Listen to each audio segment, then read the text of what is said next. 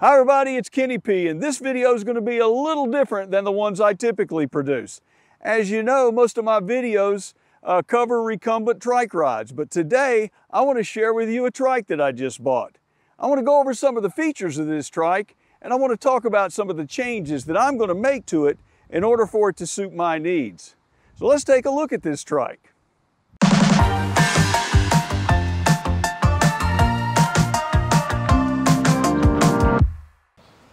What we have here is an HP Velotechnik Scorpion FS26. FS means the trike has full suspension, and 26 refers to the size of the rear wheel, which is 26 inches. I want to thank Zach, one of our Maremma sheepdogs, for joining me on this overview. So we're going to start right up here at the front of the trike, and as you can see, it has a headlight. That headlight is internally wired to a dynamo hub, which I'm going to talk a little bit more about.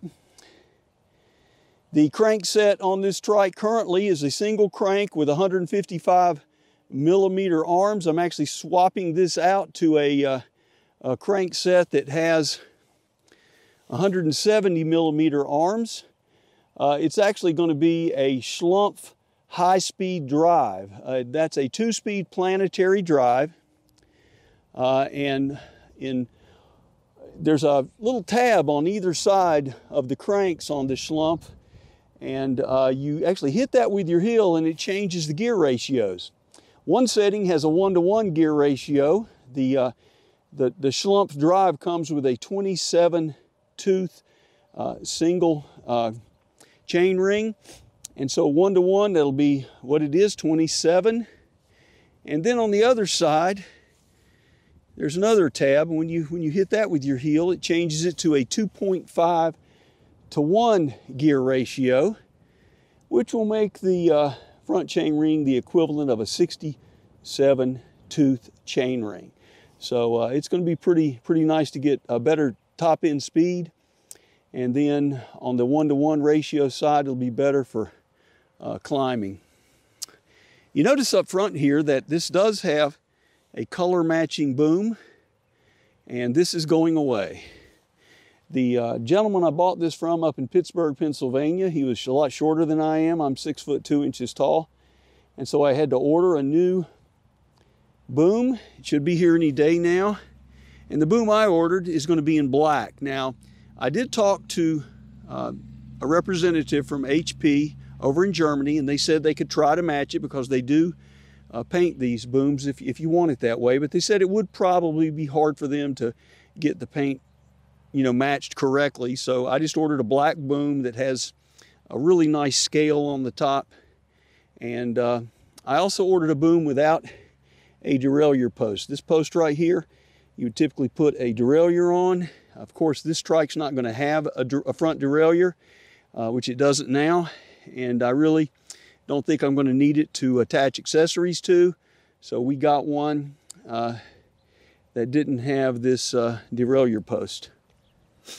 One great thing about the HP trikes that I really like is this suspension, and also their anti-sway bar and the anti-roll bar. It's a very sophisticated suspension. The Germans are pretty sharp on their engineering.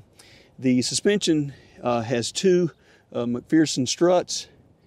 This trike has 2.4 inches of travel.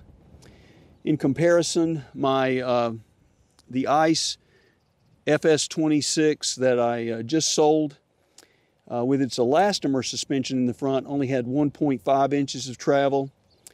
The Azub Tie-Fly, which is another very nice trike that has a titanium transverse spring system in the front, also only has 1.5 inches of travel. So this ought to be a pretty nice ride up front with the McPherson struts giving 2.4 inches of travel. I'm also going to mount mirrors on each one of the king posts, and those are going to be the B&M wide angle mirrors that are sold by HP Velotechnik, made specifically for this trike, and they're very nice. So let's talk a little bit more about the dynamo. And again, like I said, this has a dynamo hub. And the dynamo is producing power for the lights when the trike moves. And this particular dynamo is one of the best. It's made by Schmidt's original Nabin dynamo, SON for short. And it's a very reliable dynamo. It has 30,000 miles between servicing, and it has almost no drag, you know, when it's not in use. It does produce a little bit of drag when you're using, but again, this is one of the very best. So we really like that. This trike also has disc brakes. It has Avid BB7 disc brakes on both of the front wheels. The tires on this trike are the Schwalbe Marathon Plus. We really like those. They're, you know, have great puncture resistance and wear resistance, and they roll very well. And we really like those tires. We always use Schwalbe tubes in all of our tires. They're just, we think, the best quality out there. They seem to hold their air the best. They have very nice all metal valves. The valves on this trike are all Presta valves, and they come in two different configurations, Presta and Schrader. We're not going to go into that here, but this one has Presta. You see this trike also has mud guards on all of the wheels, and you know, we like that. It'll keep some of the water and dirt off of us. So on the handlebars here, it has bar end shifters, and we're going to be adding a roll-off hub to the rear, and ultimately these will go away, and we're only going to have actually one shifter on this. We'll talk more about that in just a minute. We are going to add the wrist rest on here, and so that's another addition we're going to make. And the trike currently has the body link seat on it, and this is a shell seat. This particular one has the a closed cell foam pad on it, but it also comes with an airflow mesh pad that's supposed to be even more comfortable. But I am going to be swapping out this seat. I've already ordered the ergo mesh seat in the extra large size. It adds a little bit of length and width to it.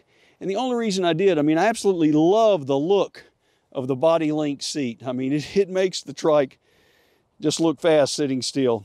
Really nice look. But I use a side seat bag to keep my camera in and snacks and some other things. And so, unfortunately, the body link seat does not allow us to use a side seat bag mount. So I had to order the ergo mesh seat along with the side seat bag mount, and it'll have a seat bag mount on either side of the seat. So that way I can store those items that I want to get to quickly, like my camera. As you know, I shoot a lot of videos, so I need to get to my camera quickly.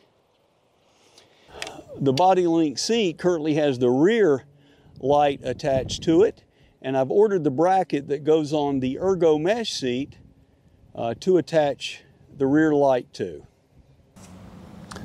Well, this trike has two different types of parking brakes. It has the front parking brakes on each wheel that are engaged by squeezing the brake lever and pushing the tab. And it also has a rear parking brake that's engaged by this lever you see at the bottom here. Now, I prefer the rear parking brake, and I'll tell you why. When a rear parking brake is engaged, I can just come back to the rear wheel, I can lift the trike, and then I can move it. And it's very easy. If I want to do the same thing with the two front parking brakes engaged, then I have to disengage each brake and move the trike and then re-engage the brakes. But for me, it's much better to have this rear parking brake. It's operated by that lever or lever and goes back to this V brake that's currently on the trike. Now, I'm planning on utilizing a disc brake, rear parking brake, when I install the new hub on this bike. The Trike has what's called a no squat suspension system. In the rear on this particular trike, it has a spring. The spring that came on this trike has a spring rate of 550 pounds per inch, which means it's good for a payload of about up to 243 pounds. I weigh 220 pounds. I'm 6 foot 2 inches tall. So with my panniers on here and a little bit more gear, I would be probably exceeding the weight of this spring fairly quickly. So I ordered another spring. It's here. 650 pounds per inch is the spring rate on it. And the payload now goes to 309 pounds on the trike, which is the maximum that this trike can carry. They even have a lighter spring that will work for riders up to, or a payload of up to 176 pounds if you're a small person not going to carry much on the trike. So there are 3 different springs available for this. I will be swapping that out. I also have already gotten the rear rack that goes on the trike, so I'll be installing that. And right now, this trike has a SRAM dual drive system on the rear wheel, which means it has a 3-speed internal hub that is attached or works with a 9-speed cassette, which gives me 3 times 9 is 27 speeds right now on this trike. These internal hubs, the SRAM dual drive, they stopped producing these in 2017. I'm actually going to put a roll-off speed hub on this trike, and so we're going to be getting rid of the dual drive. And also, instead of having, like we said before, the 2 bar end shifters, we're only going to have 1 shifter now, and it's actually going to be the roll-off grip shifter. And the roll-off internal hub has 14 speeds, and so we're going to have now 28 speeds with the Schlumpf high-speed drive. Again, it has 2 speeds in the front, so that will give us a total of 28. The nice thing about the internal hub is that you can shift gears while you're sitting still, so you don't have to be moving like you do with a typical derailleur system. But anyway, we're going to be replacing this one. We're going to a roll-off speed hub. It's kind of an interesting configuration for this trike, because it has the SRAM dual drive, but it has a Shimano Dior rear derailleur. Anyway, it works. So I'm really excited to get out and ride this trike. I haven't even ridden it yet because of the fact that the front boom has been cut. It's just too small for me. And so we're looking forward to getting on it. The parts should be getting here any day now. The rest of the parts, some have gotten here. We're still waiting on a few. One's the boom. And we're putting those on here, and we'll be taking it out for many, many, many rides. And you'll be seeing it in a lot of our videos.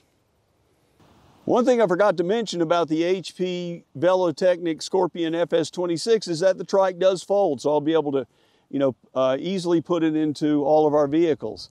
I hope you've enjoyed this overview, and I hope you like our videos. If you do, I hope you'll subscribe to the BentRider Nation YouTube channel. I also hope that you'll hit the bell icon, which means that you'll get notified every time I upload a new video. I really appreciate you taking the time to watch these videos that I produce. I hope you make it a great week, and I hope that I get a chance to ride with you very soon.